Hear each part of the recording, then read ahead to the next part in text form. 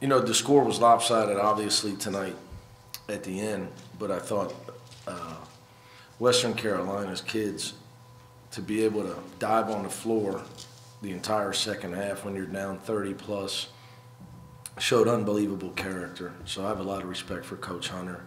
What he's done throughout his career, knowing when I was a little kid, my father and he go way back. And their physicality was something we hadn't seen yet. So I thought that was very good for us. The way they blocked out, the way they attacked our big guys, the way they made us finish with strength around the rim, which we didn't always do.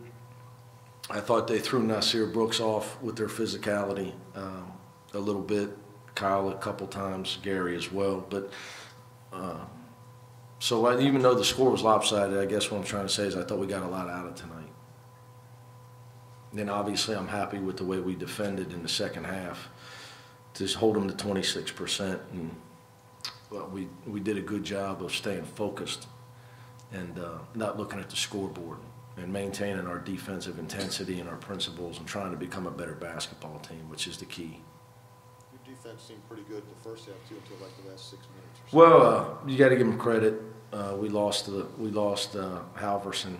He made some tough shots. We lost him in the press. You know, that's one thing about pressing. If a team is willing to fire it before you can recover, it's a way for them to get a clean look off on your team. So again, like Coach Hunter's veteran guy, so he basically said, if you're going to press, I'm going to put Halverson in the corner, and he's going to shoot it before you can run out there to him. So that's what happened on that one. You said before the season started you were going to play different lineups this year. Yeah, I told you guys we're not going to start the same lineup every game. It's no big deal. It's just I wanted to see how Nas handled starting a game. I wanted to see how, I think Justin's earned a chance to start. Nothing against Kane. I just think Justin's played really hard. He's worked really hard. Thought he earned it. Nas has worked really hard as well. So, nothing. No, there's no mystery behind it. Is Ellie? Is he hurt? Yeah, he had a little hamstring that was bothering him, so we pulled him out of practice yesterday. Of course, he wanted to play tonight, but I didn't think we were going to have him, and it's obviously a long season. But Bob thinks Bob Mangine thinks he's okay. So he thinks he could. Like if we had to have him, he could have played. What do you touched on it a little bit, but what do you hope to get out of these quote preseason type games? You're winning big. Yeah, I like. Working on. Yeah, just I think. Well, first of all, I watch Coach Hunter. I have a lot of respect for him. They had 4 starters back. Now, obviously, the game got lopsided, but it wasn't that long ago they beat Louisville. So you just never know when you schedule these games. Teams lose guys. There's so many kids transfer out of mid-major programs now that you just never know what you're going to get when it actually comes to fruition. It's game night. But I do know that if you play Coach Hunter's team, they're going to play power basketball. They're going to be very physical with your big guys.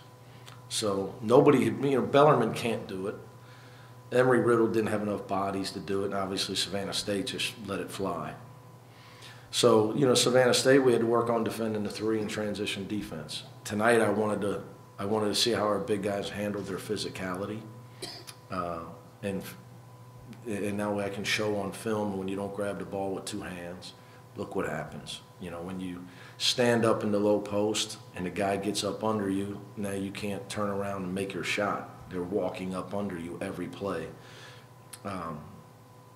It's just a defensive tactic to walk up under a guy that we didn't handle that well. So just, there's some things that happened out there that as a coach, you tell the guys, but until it happens to them. Now, obviously, you also want a close game to happen, too, at some point, because you're going to need to be able to deal with that as well. But there's things that did happen tonight. That's why I say, I think the score aside, I thought that we got a lot out of tonight. Mamadou got an extended look tonight. Are you happy with this? I thought he and I had a little meeting about what he needed to do to become a player. It's the same meeting I had with him before he signed his papers. So I asked him, did he really just think Cincinnati was such a great place he didn't listen to me? So anyway, no, he's a good kid, and he took it to heart. And you know, if he has 0 turnovers, he's going to play because he's got size. His defense is pretty good. He's got pretty good understanding defensively, and obviously with his wingspan and his standing reach, is the longest and tallest on our team. So he got a chance to obviously really help us. He's just got to understand he's not playing point guard. I know it's early, but is this recruiting class a testament to the way that you guys do things? I think it was ranked 63rd or something in the nation, and you've got. Well, I wouldn't know where it's ranked because I could care less. You know, I'm worried about winning games. I'm not worried about winning recruiting rankings. There's a lot of guys. When I got this job 12 years ago in the Big East, I got a list of who still got their job. There's a lot of guys that don't have their job that got way higher recruiting rankings. You know, we try to win games around here, graduate players and develop young men. I'm not interested in winning that stuff. That stuff doesn't mean anything to me. It just doesn't. We haven't had a chance to ask. Can you tell us about Logan Johnson signed last week? Oh yeah, very excited. Logan Johnson's a great kid, great guard. He can play. He's really a point guard, but he's so athletic and he's still growing. Hopefully he gets up to 6'3" or 4", whatever Tyler is, his older brother. It gives him options where he's got the speed of a guy like Kane and Justin, but he's right now I'd say 6'1.5" maybe. I think he's got a chance to get to 6'3", he's still filling out, but he's a great athlete. Another lefty, you know, not purposely doing it, but he's another left-handed point guard. But great attitude, just got great speed and quickness. His upside is tremendous. It is because you can't teach what he's got with his burst of speed. So really, we think we stole another good player. So a lot of credit to Darren Savino on that one, but you know, we've heard our staffs. We reap the benefits of our staff being together a long time, and we know what we're looking for. Guys that can help us win, no matter how many stars they have. The only stars matter if we're generals, in my book. If you're not a general, it doesn't matter how many stars you got. Thanks, guys. Thank you. Kyle, were you surprised to see you weren't starting tonight? I mean, I knew I wasn't starting tonight, so it was coach's decision. You're gonna have to take that up with him. But I was just excited to play and ready to play, and I was just there for my teammates. I wasn't worried about that. I was just worried about getting there and doing my assignments well. You say you were surprised, or you? No, I said I wasn't. I already knew.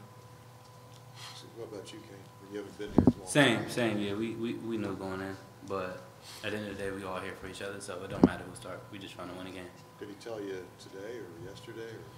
Or? It was like sometime yesterday. Yeah. Was it just to change up things, or?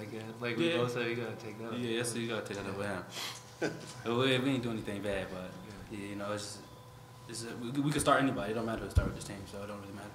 You guys have scored 100 points back to back. We looked it up. It looks like the first time UC's done that in half a dozen years. Does that mean anything at this point against these teams, or what's the goal right now, other than winning, of course? I mean, it means something to us because it's just giving everybody confidence to go out there and play well. Everybody cheering for each other, so it's a good thing for everybody to go out there and contribute. Everybody feels like they contribute, so it's a good thing to score 100 points. Yeah. Oh, go ahead. Not to make too much about you guys not starting, but when you didn't start, did that make you more determined, or I don't know? How'd you react to it, I guess? Well, me and Kane were just talking about it. We come from basketball, so we've been playing in elite leagues and forever. We've been coming off the bench or starting and being the best player on the team, being the last man on the team. So, I mean, it really didn't faze us. We were just excited and ready to play. Yeah. What impressed you guys most about how the team played tonight? Unselfishness and just being there for each other. Even at the end of the game, you can see when the walk-on got in, everybody was happy. Even when we go through stuff on the court, you can look at the bench and see everybody else is cheering the guy on. We coming in subbing for somebody else that might have made a mistake. We tell them just forget about it. We know what happened on the court. Just keep your head up. So we just try to stick to that and just try to get better every day. You really wanted the walk-ons to get to score there. Oh yeah, we happy they got in actually this time with 2 minutes so they can get some shots up. Yeah. Yeah, we were happy. They didn't take advantage of it. They'll get it back. Mamadou had a chance to get a little bit of action tonight. Is that the type of thing you see from him? Does it feel like he's starting to grasp what Mick wants of him? Yeah, he's has a lot of impressive talents and just some God-given things that he was granted in terms of his height and his length, his jumping ability. So, you know, he's just got to get a little more discipline, but he's going to be a great player. I've been telling him all the time, like, you have a lot of skills, but you just have to make sure you're disciplined, make sure you're paying attention. That's what college basketball is about. So, well, I mean, I was happy for him to see that success. You know, we've both been just reinforcing, keep on going, keep on going. Cal, how did you feel after that first game the other night? You only scored 5 points, got in a little foul trouble. I mean, I was a little frustrated, but I was happy that we won. And, you know, there's some things that I needed to tighten up. And I felt like I was trying to just go out there tonight and play hard, not worry about that.